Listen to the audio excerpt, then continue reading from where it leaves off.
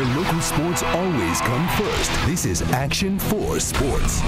The Lyford Bulldogs back in the playoffs after a year absence, but in order to stay in the playoffs, Lyford will have to get past the District 32 3A champion in Rio Hondo Friday in Los Fresnos. But it is that Lyford offense that has gotten the Bulldogs this far. Everybody knows about the big spread. They've got Jacob Lerma, a fantastic quarterback, Art Vasquez and Ethan Cavazos, both fantastic and among the top 5 in receivers in the Valley. But hey, what about the linemen? What about the guys who block for the quarterback and all the receivers? Do they get anything out of this?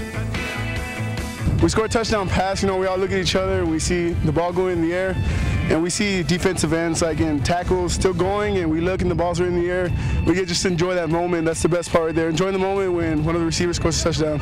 I feel we've just matured with every week, and we're hoping we're maturing and peaking at the right time.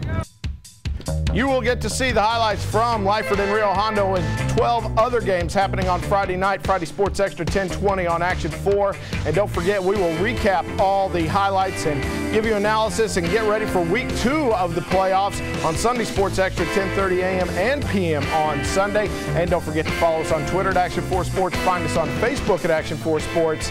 And check us out on valleycentral.com.